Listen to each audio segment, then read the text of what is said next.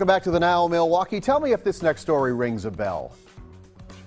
You'll get that joke in a second. We're going to introduce you to a person who may have one of the most unique jobs in Milwaukee. Our friend Jesse Garcia hanging around with us with this story. Rings a bell, but I'm pumped. As a proud Marquette alum, yes. I think you're going to appreciate this story. I do. He works high up in the sky, but he's not a pilot. He performs twice a week, but he's not an actor. So what is he? Take a look. Every Tuesday and Thursday, Mark Canuco rises from his desk and heads north, straight upwards, several flights higher than anyone else in this Marquette University building. It's a journey into a small room where the first order of business is to open windows for better sound. Then it's showtime. Mark is Marquette's carillonneur, playing in the bell tower. Outside, you can hear his music for blocks. Inside, the view goes down Wisconsin Avenue. The bells are majestic, the job unbelievably rare. How many people in the state of Wisconsin can do what you do?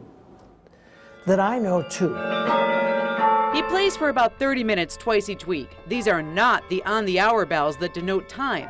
Those are automated. Mark is anything but.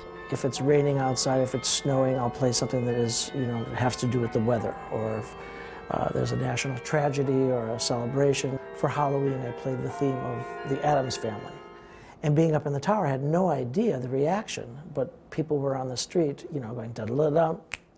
The Chicago native has loved everything musical since he was a child. He also conducts the chorus and teaches music at Marquette. The art of carillon came from a professor. And when he played, I was just totally transfixed. At the age of 61, he has no plans to stop. In fact, his predecessor, the only other carillonneur in Marquette's history, played until the day he died.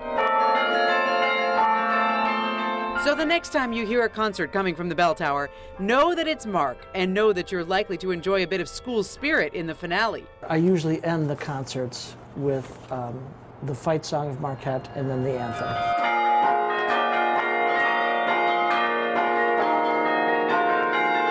His playing time is over, but the lights won't be out for long. Never thought I would be doing this. Very blessed. Mark is hoping to groom the next generation of carillonneurs, and if you'd like to learn more, just head to our website. We've put a web extra there with Mark describing the keys and the notes. Now, do you recall walking on Marquette's campus and hearing that? I remember walking across campus on a rainy day hearing raindrops. Yes, that was him. That's always him. Absolutely. Jesse, thanks so much. You bet.